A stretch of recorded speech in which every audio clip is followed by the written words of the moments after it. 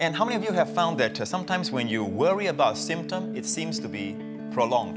It seems to get worse. But there were times you had a condition and you were too busy and you forgot about it or whatever, you just ignore it. And the next day you got up and said, where did the pain go? It was almost like when you let go of it, all right, the healing flow. The praise program comes to you today from New York City. Come on now.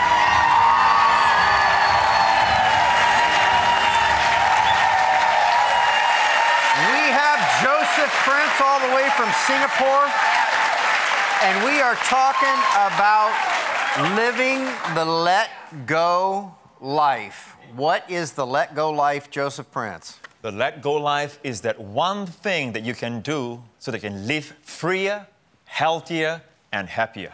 Okay, what is that? One thing is just let go. I'm going to teach you how to let go the way Jesus taught us. That's it? Oh, yeah. It's just based on that. You know, all the other books about dealing with stress, worries, and anxieties is just more things to do. Yeah. But the premise of this book is that the supply from heaven has already been released. All right? It's not like you start praying, then God starts supplying. That's right. When Jesus died on the cross, the heavenly supply for all our needs has been released.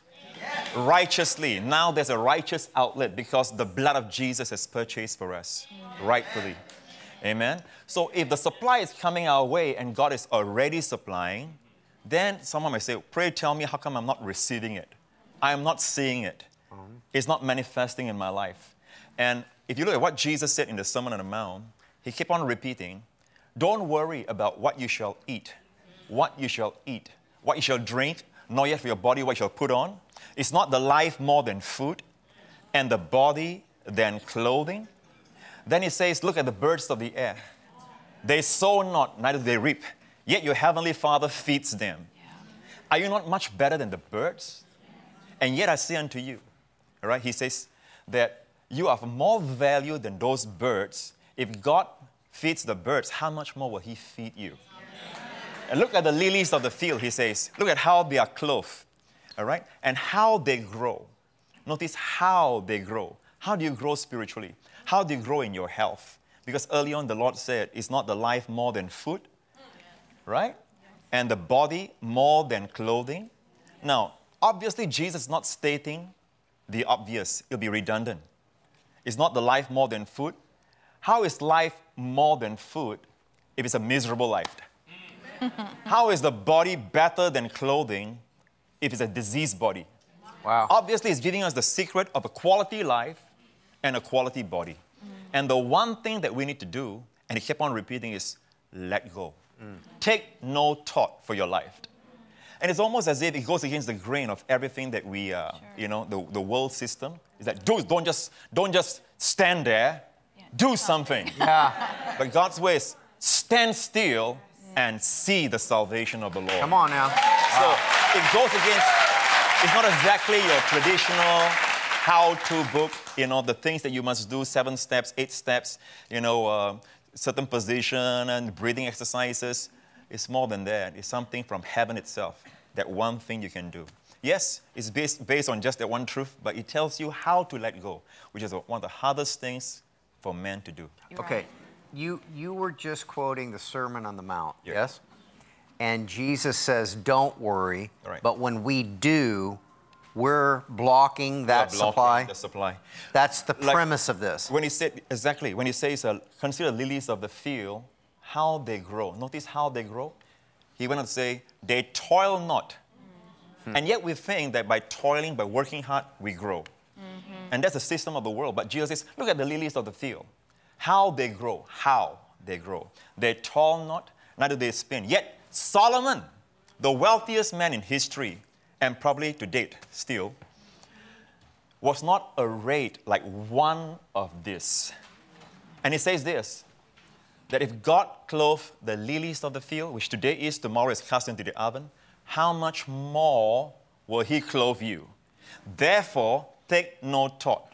In other words, if we refuse to take hold of anxious thought over our lives, God will clothe us with a quality body, quality health, all right, better than the lilies of the field that are better arrayed than Solomon in all his glory. Yeah.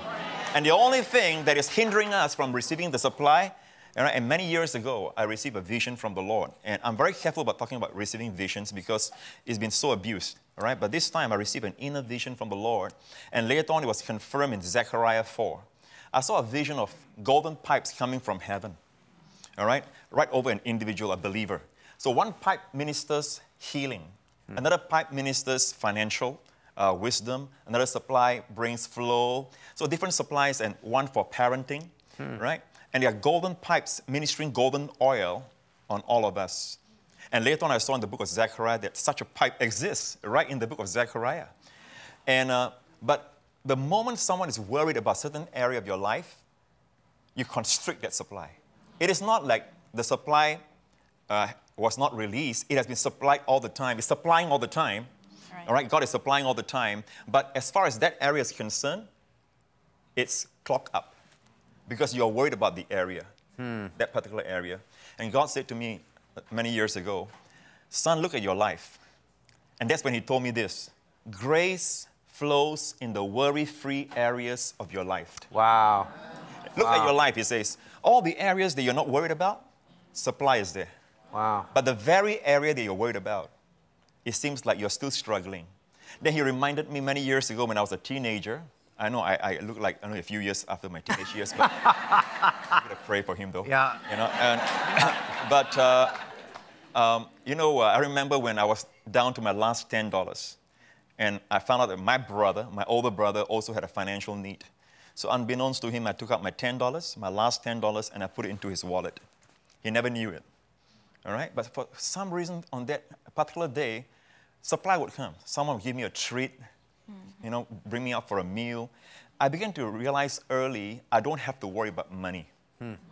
And this is one area I don't struggle over. As a pastor, we've built a building that costs about $400 million US, and it's fully paid now. And to God be the glory. Wow. But the thing is this, I've never worried about money, and the supply is there, whether it's my life or my ministry. But then there are other areas I'm worried about, I'm concerned about. And now some people are worried about money, and they're struggling in that area. So grace flows in the worry-free areas of your life. Wow. Wow.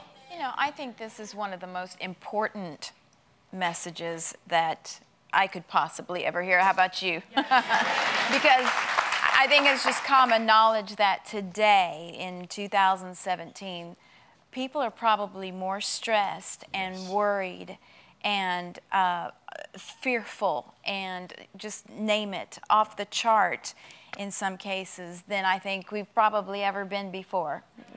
Am I alone? No? So I think this is one of the most important messages in the body of Christ, because that's hard. And I know as probably women, we probably worry a little more. We've got our children, we've got our husbands, we've got work, we've got you, we've got, so life can get a little mad at times. Really? But this, but you talk about in the book, and I love this book, you talk about the little lady with the issue of blood. And she holds a key for us today. Can you share a little bit about that? I love that. Yeah, you all know the story of the woman with the issue of blood. She's been suffering for 12 years, and instead of getting better, she got worse. And she spent all that she had. So now she's not just sick, she's broke. Yeah. Right? So she came by the press behind, and she touched the hem of his garment. Right? And she was healed. Now, it was what Jesus said to her that was amazing. For years, I thought that he just says, woman, your faith has made you well, right? But if you read Mark chapter 5, it says that Jesus said to her, woman, your faith has made you well. Go in peace and be whole of your plague. It sounds redundant. He's repeating himself twice, right? I used to think that he meant go in peace. But actually in the Greek, he told her, woman, your faith has healed you. Go into peace. In the Greek, it is not go in peace. It's go into the realm of peace. And stay healed. Oh, wow. And stay healed. So whatever was causing that problem in the first place, it could be the restlessness, the stress. And now medical science have proven, there are many medical studies that prove that stress can lead to, all right, physical and mental health problems. All right, and also destructive behaviors and all kinds of addictions and, even chronic depression. So we need to learn the only labor that God tells us to in Hebrews chapter 4, the only labor is to labor to enter the rest. Yeah, wow. The only thing he tells us to fear in Hebrews 4 as well, in verse 1, it says, let us therefore fear, lest a promise being left us of entering his rest. Wow. Any of you should seem to come short of it. Wow. Think about it. In every place, the Lord says, fear not, fear not, fear not. And some say that about 365 times, I've never counted, but one for every day. But there's one place he tells us to fear.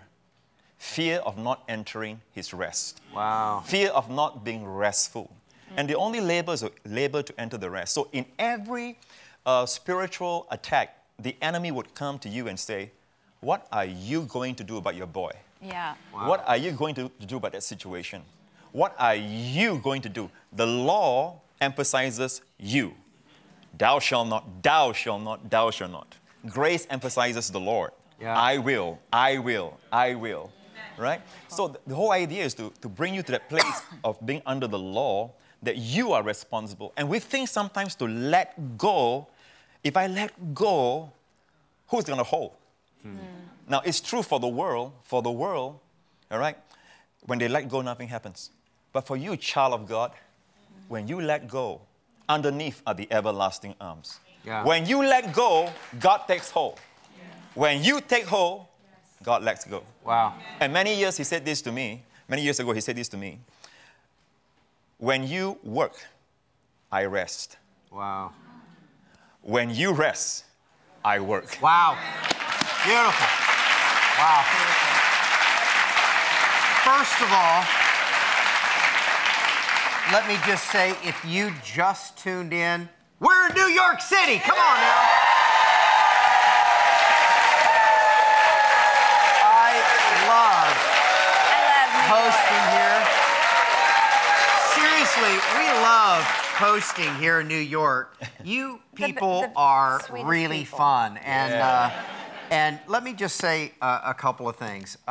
The opposite of kind of what you're talking about is the world system. I remember a little phrase my dad used to say. The world system would say, get all you can all you get, and then sit on the can. And basically what you're talking about is a biblical system of living the let go life. Don't hinder what supply is automatically coming from the finished work of Christ. Okay, we're talking about this all night tonight. We're talking about Jesus all night tonight. Joseph has come in from Singapore right here to New York City. The 800 number is on the screen. 800-849-0191. And let me just tell you, as you're watching this, it's October 30th, and I think tomorrow is the official launch date. These books are available now by calling the number for any gift, $25 or more. Hey, audience. Okay. That's, you don't get to know what that means. Okay. You don't get to know what that means in the viewing audience, but $25 or more. But let me just tell you, this book comes out tomorrow. You don't have to go anywhere. Just dial the 800 number. And what we have organized is that the people that answer that number already know you're calling for this book. You don't have to say, hey, I'm watching a show and it's this and that. They already know that you're calling for this. The 800 number is available for you all night.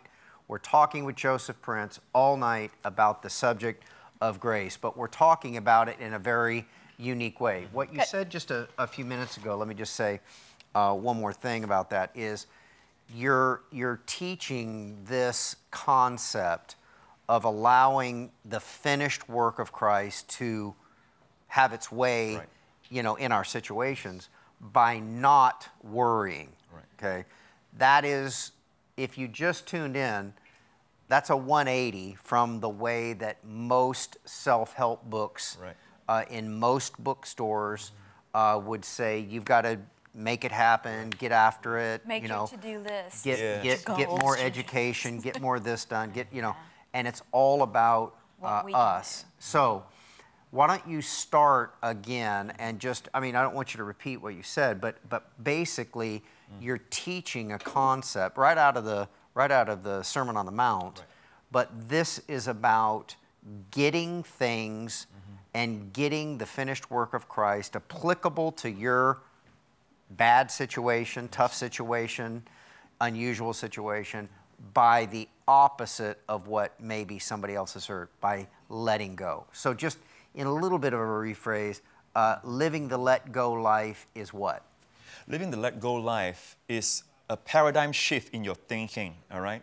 The theological word is repentance. The word repentance is metanoia, which is change your mind, okay? And the thinking is this: it's not like I need to pray, I need to fast to get God to move. I need to, pray, then God would do this, then God will heal me. Actually, when Jesus died, all right, everything is supplied. The veil in the temple was torn. Between God and man, the separation there's no more separation. All of God's supply is unleashed upon a crying, sighing, dying world. Amen? And it's the only thing that's holding us back is the capacities of our heart. Our capacities for taking is always far lesser than his capabilities of giving. He always supersedes us. When he answers our prayer, it's exceeding abundantly above all we ask or think.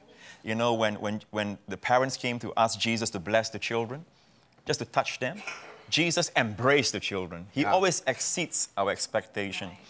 And isn't he wonderful? Yes, he is. And our Lord is always exceeds our expectation. Now, the thing is this, we talk about grace and law, but sometimes people do not know how to apply this in a practical way in their lives. So what do you mean when I'm under law? It's possible to be under law in the morning and then be in grace at night. Wow. Because law is all about demand. Thou shalt not, thou shalt not. All right? Grace is all about supply. Under law, God demands righteousness from sinfully bankrupt men. Under grace, God supplies righteousness to be received. Beautiful. So all you got to do is just receive it, right? So if law is all about demand and grace is all about supply, where are you at now? When you wake up in the morning, are you demand-minded? That God demands this of me, my boss demands this of me, my children demands this of me, my spouse demands. Are you demand-minded? If you're demand-minded, then effectively you are under law. All right? In the sense that right now you are susceptible to sin, to addictions, to depression, amen, to a destructive behavior. But if you have this mentality and we wake up in the morning, God supplies me the wisdom I need. I know I have that project to fulfill, but the supply will be there. Wow. And I got to handle my teenage daughter, but the wisdom will be there to speak to her. And I'll have the favor from God to speak to her. So you're supply-minded. When Jesus saw the 5 loaves and 2 fish, the disciples said to him, "What are these among so many?" Jesus says, "Bring it to me." He looked at the supply. He thanked the Father for the supply that visibly wasn't there. Amen? But nothing is more real than spiritual. It's the spirit being God that brought forth the physical world. Amen? So you can see that the supply is always coming our way. And the only thing that's hindering the supply is that we are worried. We are tense. We are clogging up that golden pipe. So as far as we are concerned, the supply has not stopped from God, but it has stopped from our end. So I just say, let go and let this supply flow. Live the let go life, and that is releasing tomorrow. As you're watching this, releases tomorrow. And audience, are you going to get one?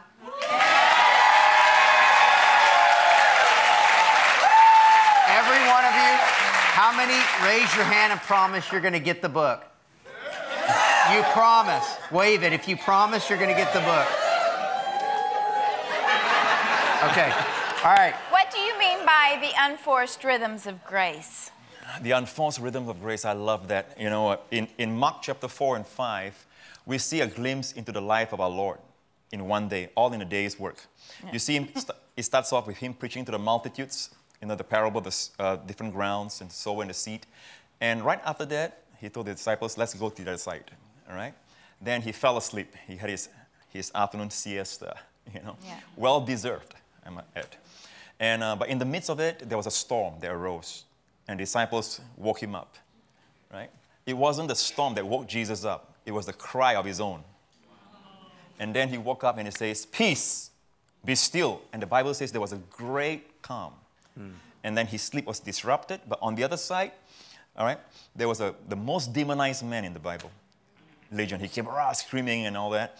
And Jesus, one word, commanded all the demons to leave. Go, and all the demons left. The people of the place came over and said, get away from our land. We don't need you here. He went back to the boat and went back to Capernaum, all the way back to Capernaum, all in one day. Over on the other side, Jairus came to him, the ruler of the synagogue, and he says, please come and lay your hand on my daughter. She's dying. So as the Lord was going on his way, that woman that we talked about just now, she came in the press behind, and she got healed. And Jesus took time. He always had time. And if you look at the Lord, no one accomplished more than Jesus did in 3.5 years. Right? No one was more busier than the Lord, and yet no one was more restful. Wow. When you read the Gospels, you find that he has time for everyone, and yet he's able to accomplish everything in one day. And right after that woman, right, there came the news, don't bother the master, your daughter is dead. And even after someone is dead, he still has time to go all the way there, all right, and raise Jairus' daughter from the dead, all in one day. There's a rhythm, there's a cadence to his life that we need to follow, you know. It's like, if you read the Gospels, just sit through and just read the life of Jesus, you find that there's such a rest about the Lord. And this is the rest that he promised us. He says, come unto me, all you that labor and are heavy laden. And of all the blessings he could give us, he says, and I will give you rest. Think of all the blessings that God has, all right, in his storehouse to give us. Of all the things he says, I will give you rest. Wow. It must be that this rest, and by the way, in Hebrews, God says, I swore they will not enter my rest. All right? He talks about the promised land for the believer today is not a land flowing with milk and honey. It's a land of rest. It is, even in the Old Testament, God says, I'll bring you to a land where you will eat from vineyards you didn't plant, you will drink from wells you did not dig, and live in houses you did not build. Yeah. Everything is based on the work of another. You just enter in and enjoy what I have provided. Wow. I have prepared the way. So if we can just shift our mind to think, all right, that when the pain comes, all right, the supply is there already. Yeah. The devil would not have attacked unless the supply was there already. Yeah. He's trying to make you think that you need to get healed, all right? But no, you are the healed. Yeah. You are already okay. And how many of you have found that sometimes when you worry about a symptom, it seems to be prolonged. It seems to get worse.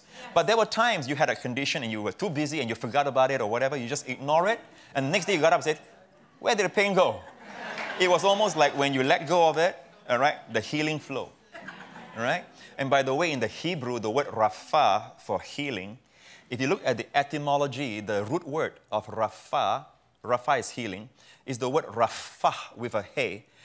Actually, rapha means relax. Wow. So relax is the root of the word heal. Wow. We need to learn how to be relaxed, how to rest. So the goal in our life is not to hold on to it, is to learn to let go. Our labor is to labor to enter that rest. Our fight is not to fight. Right. Our labor is to rest. Yeah. And if we can just accomplish that and ask God for grace for that, all right, we will see the supply flow. Beautiful. Wow. And what we're talking about is the gospel of grace. Why should we live like a tortoise and not a lion? Yeah, I talk about this in my That's book. a very interesting question, I by thought the it way. was too. Why we should live like a tortoise and not like a lion.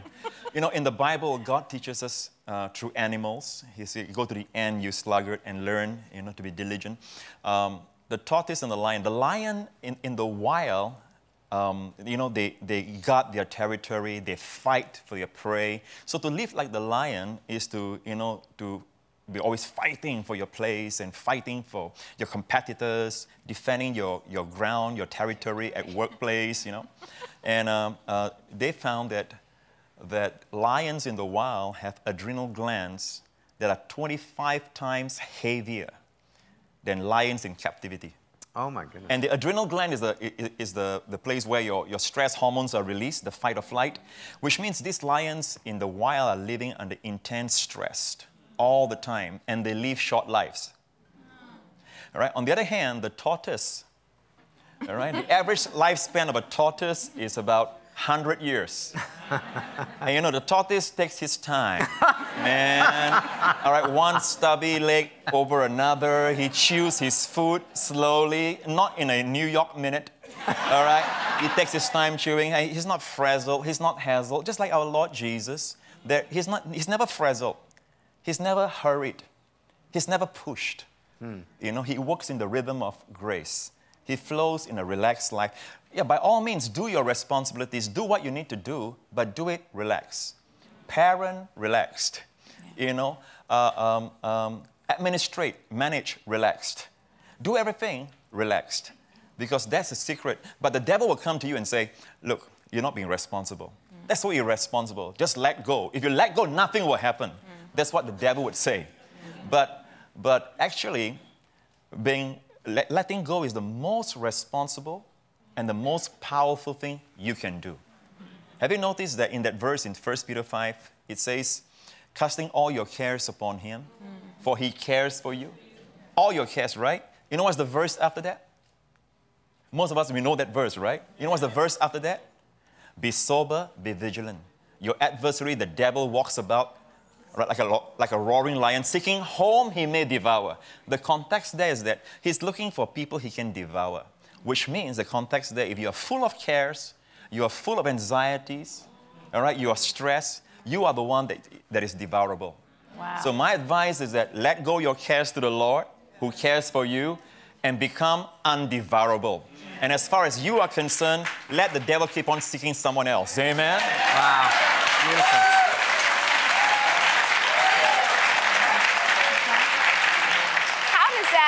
How does that work? Okay, so how many have children?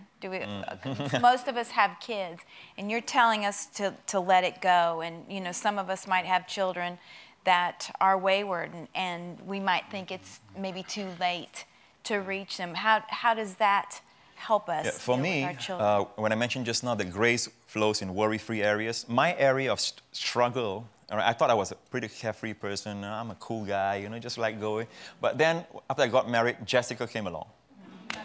All right, it was after she came along, you know, and parents deal with this. The hardest area to let go sometimes is our children. Yeah. All right, because we love them so much. Yeah. All right, so it's hard for us to let go, and yet the most responsible thing you can do is to let go. You know, when Jessica came along, every little whiff, cough, sneeze, I'll be saying to Wendy, what's wrong with her? Is she coming down with something? I was always worried. And the more worried I was over Jessica, the more she came down with something. She was always going in and out to see the doctor, and I couldn't figure it out. So I asked the Lord, what's happening? The Lord says, simple. All right? Every time you are worried over Jessica, you are sending a message to the devil. That it's like a huge button over Jessica that he can push. Push this button, and your effectiveness for this Sunday is thwarted. Wow. Is restricted. Push this button and your relationship with Wendy is affected. All right? Push this button. So what it's like... that is? It's a trigger. Are we talking about me now for some reason? That's my buttons. Oh, got it. So the Lord says the best thing you can do for your daughter, the best thing you can do for your teenage daughter and your son, the best thing you can do for them is to cast them to the Lord and say, I let go. Yeah. Amen? When you do that, when I did that for Jessica, I found that she became healthier. All right? She wasn't down with so much of this anymore. And I began to realize that it's the opposite of the way the world would act. Right? Because I understand, especially a single parent and those who are struggling with children that have learning disabilities, behavioral disabilities, being diagnosed with that, or dealing with temper tantrums of a young child, or even like as they grow older, the new challenges that come with teenage years. Even in their young adult years, you know, struggling with complex relationships and things like that, or bad company and all that. You know, you might think that it's easy for you to say that, but I have a teenager and I have a young child now. Yeah. You know, and I believe that God has them all spread out because in my church we have a broad spectrum of people. Right. So He keeps me relevant, you know, but it's not easy to tell a parent to let go. I remember this lady who came up to me in my church many years ago, and she has a daughter that is famous throughout our nation. Her daughter, as a young girl, at the age of 11, every time she was in the SEA Games, she competed in swimming matches, all right, meets. And she always won the gold medal. She has 40 gold medals at the end of her career. 40 gold medals, all right, in our region of Asia, Southeast Asia. Now, she got into bad company. Okay, and she was always partying, and because of her fame, and she's known, and her mom came up to me and says, "Is it too late for God to arrest my teenage daughter?" I said, "It's never too late, but the first thing you got to do is let her go into the hands of the Lord." All right, and one of the hardest things, I'll pray with you, I said. So I prayed with her, all right, to let go of this girl called Jocelyn. You can Google her and you'll find her name, Jocelyn Yeo, the one, and she up to date, she still has the greatest number of gold medals in Singapore. Wow. Right? And one Sunday, Jocelyn came down. I didn't even know she was in the service. She came down right to the front to receive the Lord. And the mom was just beside herself. Today, Jocelyn, one of the pastors you saw behind the green room just now, she's married to him. Oh, wow. And she counsels in our church. She helps the young people in our church. She's a mother of 4 now. Wow. Yeah. And, it's never too late. Yeah. All right? God cares for the things that burdens your heart, especially your children. Amen? But never forget, He loves your children more than you can love them. Live the let go life. What we're talking about is why in some cases, if Jesus said, and He did, it's finished. Right.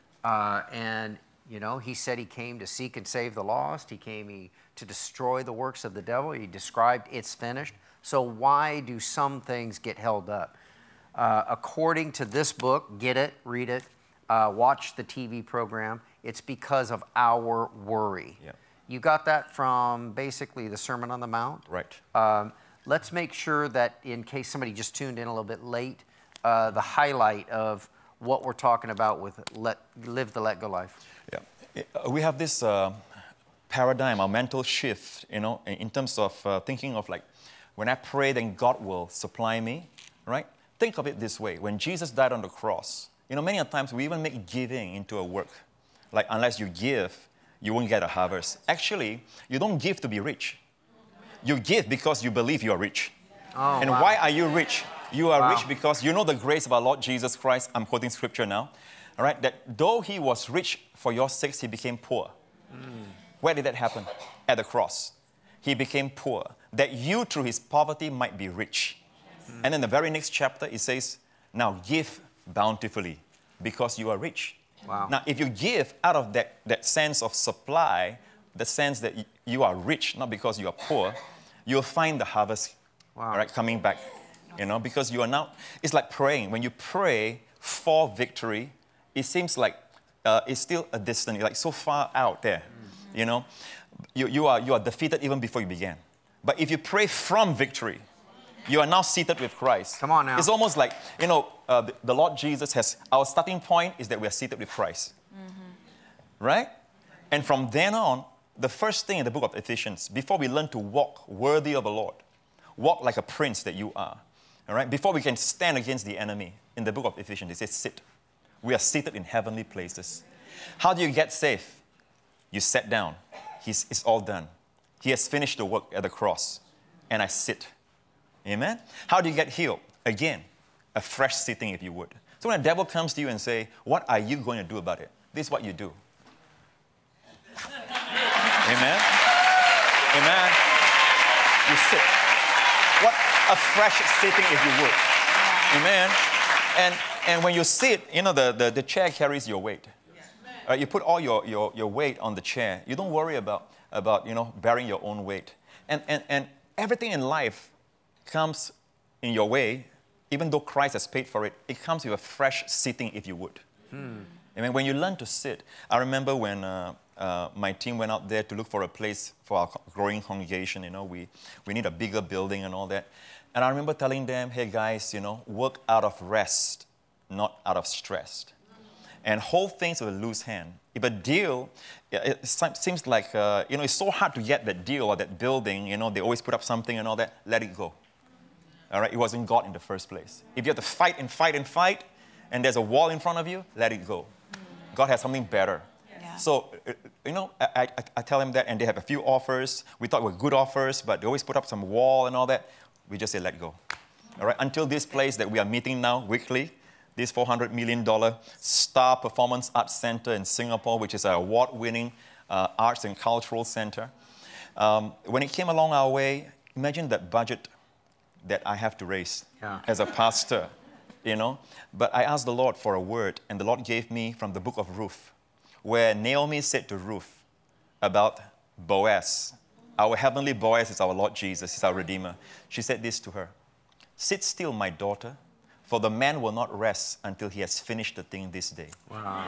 So the Lord actually said to me, you sit still. Don't worry about raising the funds. Don't worry about raising the, you know, just sit still until you know how the man will act. All right? In other words, when you sit still, he acts. When you act, he sits still.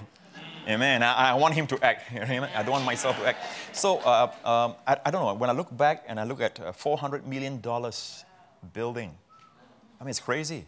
You know, now I shudder when I think about it. And how the money came and how the Lord has blessed. And honestly, we don't have too many Miracle Seed Sundays, we call it. We raised only 4 out of 5 years. We had Miracle Seed Sundays. And yet the supply came in. And I'll tell pastors and leaders and all that, the answer is not in striving and, you know, making people feel guilty and pumping them up and making them do more because they get into the flesh. Yeah. The secret is withdraw and rest. Beautiful. When you rest, you're not stressed. You know, when you rest, you're blessed. You know, I think that the devil has managed to put this seed in people's heart. When you let go, you are being irresponsible. Wow. So he comes and says, what are you going to do about this? What are you going to do? Now when it comes to you, you say, nothing. He's going to take care of it. He's got it. He's got it. Every time he comes, what are you going to do about that problem? He's got it. Amen? Have that attitude. It's the most responsible thing you can do this side of heaven. There was a student one time who was believing God for finances for his theological college studies and all that, and he was strapped financially.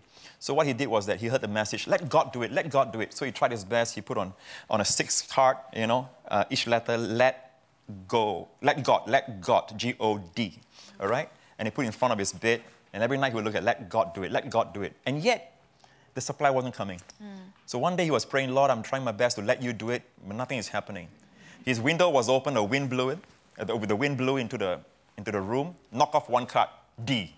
D was knocked off. And he says, let go. and true enough, the supply flow, okay?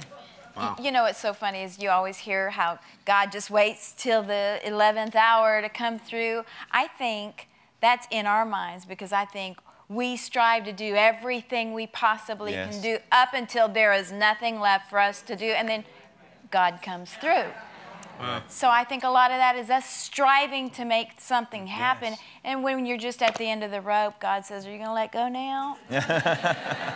And then he comes through. But to us, it's our 11th, you know, 11:59 for us, you know. We're talking about the finished work of Christ. Hallelujah. We're talking about it inside of the book. Yes. Live the Let Go Life, Joseph Prince.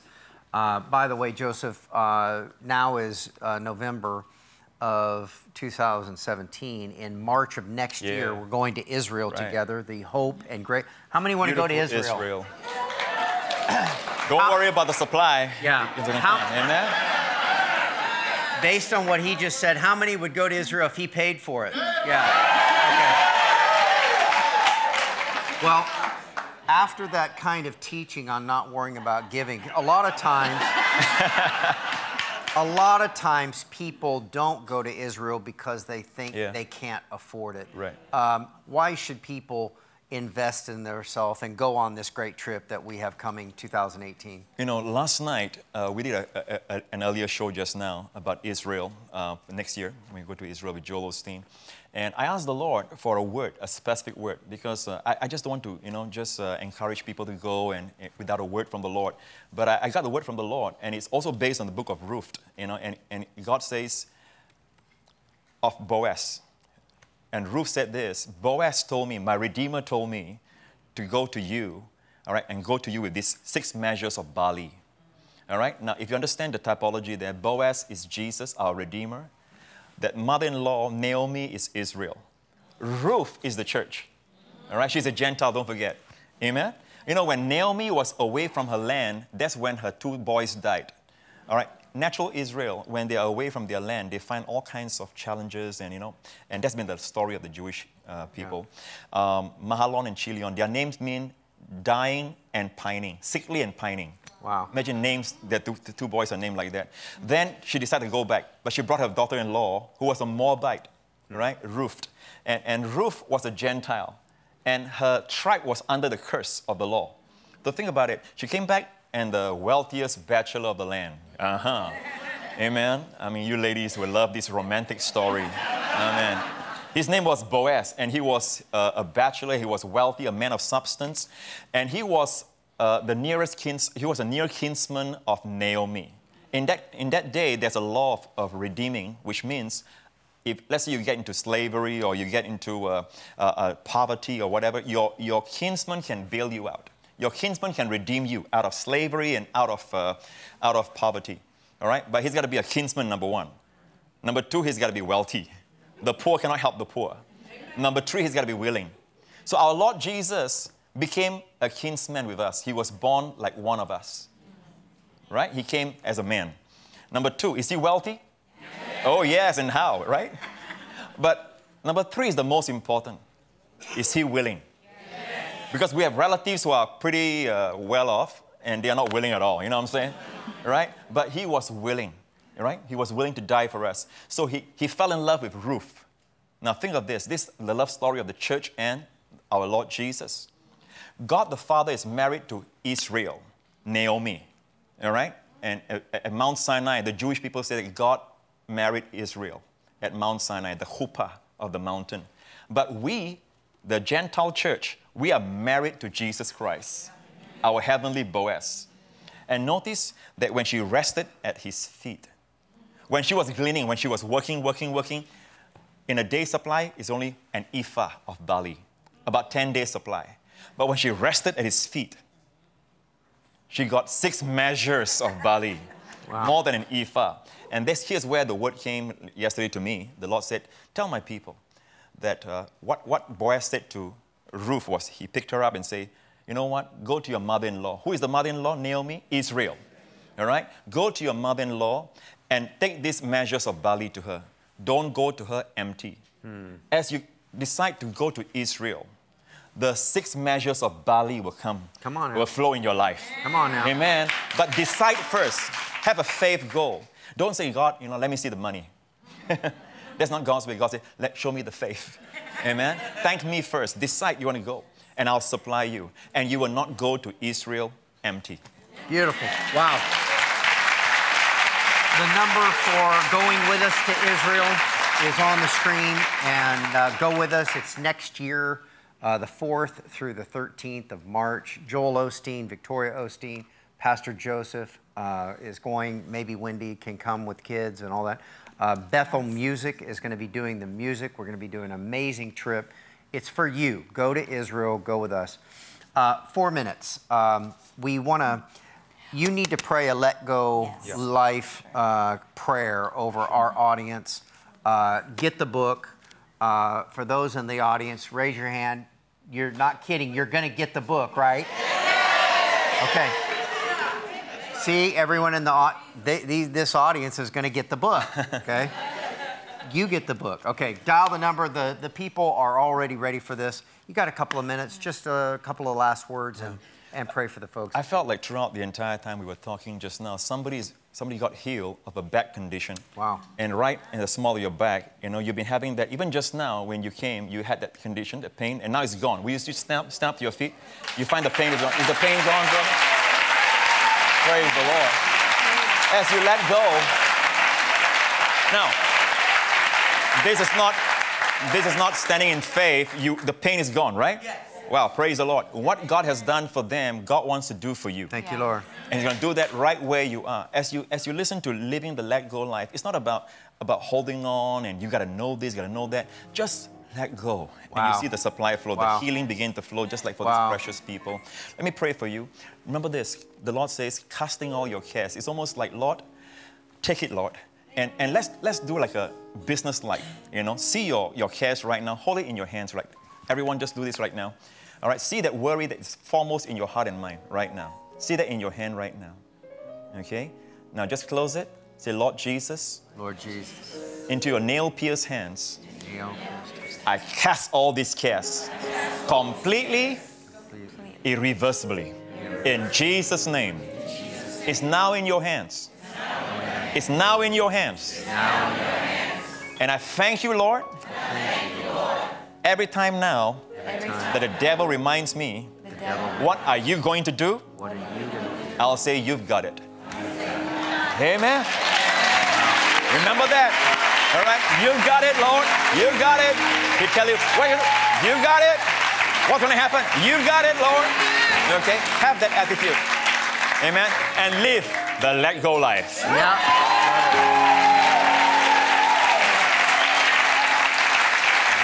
Laurie said it beautifully early on.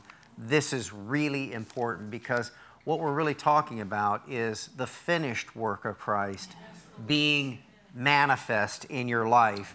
And a lot of times your worry is the reason it's not happening, okay? And we wonder why. Why have you forsaken me? Lord, why is this taking so long? Why is that betrayal happen? Why,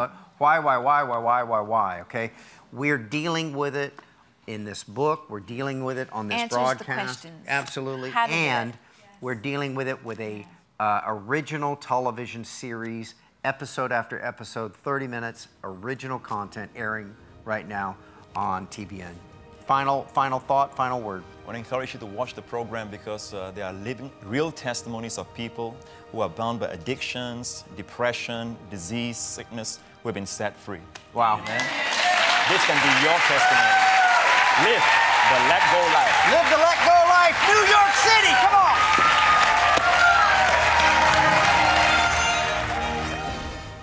At TBN, our mission is to use every available means to reach as many individuals and families as possible with the life-changing gospel of Jesus Christ. Thank you for helping make the gospel of grace go around the world. Without you, we couldn't do it. God bless you.